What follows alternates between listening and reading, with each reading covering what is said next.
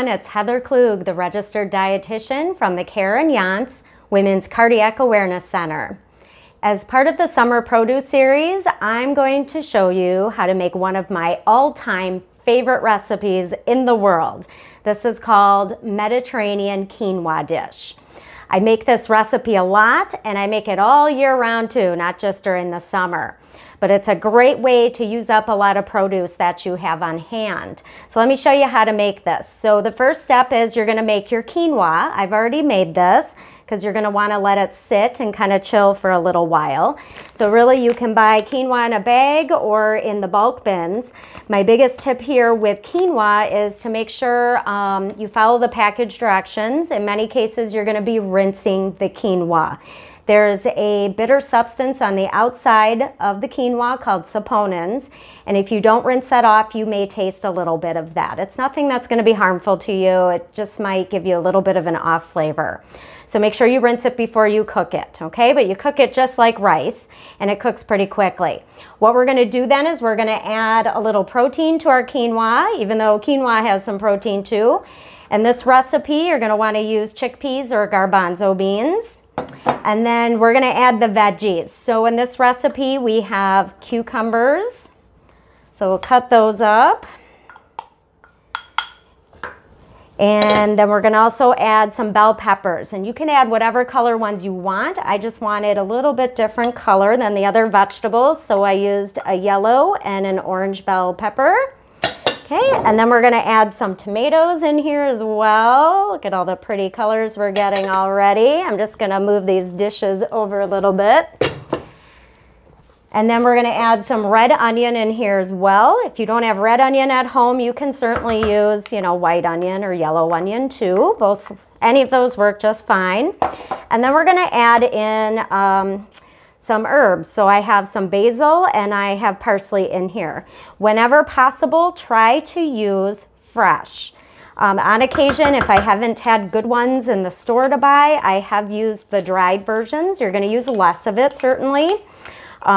Usually about a third compared to the fresh. It's just going to give you a little bit more punch of flavor if you use the fresh, okay? And then the last step here is we're going to make a really easy olive oil, kind of lemon juice, balsamic vinegar, like a vinaigrette, okay? So we're going to start with 1/4 cup of extra virgin olive oil. I squeezed a fresh lemon. Again, you're going to want to use fresh lemon juice. It's going to be much more flavorful. So we're going to add that into my little glass jar. Let's bring that up here so you can see what I'm doing. And then I'm going to add just a little bit of balsamic vinegar. If you really love balsamic vinegar, you can certainly add more. So we're going to add roughly like a tablespoon, although you can add more if you'd like as well. And then you're going to want to add some garlic. So here I pressed some fresh garlic in my garlic press. Again, I know you can buy the bottled sort of garlic, and that's okay in a pinch if you really don't have any fresh, but always try to use fresh. You could also use garlic powder if you wanted to too, but fresh is always better. And then we're just going to add a little bit of salt to this. We don't need a lot, maybe just a pinch or two. And then we're going to add a little bit of pepper. Get some fresh pepper in there, and then we're just going to whisk this together.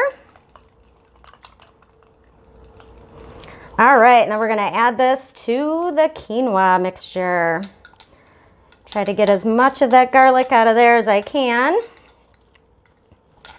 Now in this recipe, and again, you can always find our recipes down below in the show notes, you're going to find that there's 2 other ingredients in here that I have not added, and that is kalamata olives and feta cheese, or you could use like crumbled goat cheese as well too. Gives it even more of a Mediterranean flair, but I'll be very honest, I eat this without those 2 items all the time. But certainly they'll just add a little more punch of flavor as well. So let me just get this all mixed in here. And you guys are going to love this recipe so much, you're going to want to double it. If you're going to spend time chopping all those veggies, you might as well just chop up a bunch of them. I like to make this to take for lunch. So I'll eat it for dinner one night, and then I'll have it for lunch a couple days. And then if you really happen to have any left over, I don't think you will, but if you do, then you can always freeze it. It does freeze really nicely. And again, if you want to, you can always add your own other kind of veggies to this, okay? If you got fresh green beans or carrots, green peppers, whatever you want to add is fine. So let's take a look at this. Isn't that pretty, you guys? Oops, it dropped a little bit down here. Isn't that really pretty? It's a really pretty dish too to also take to like parties and gatherings. So I really hope you guys make this at home, and I really hope you enjoy this. Again, check out the recipe down below in the show notes, and then don't forget to hit that subscribe button so you don't miss any of our future episodes and heart healthy content. Thanks for watching, everybody. Bye.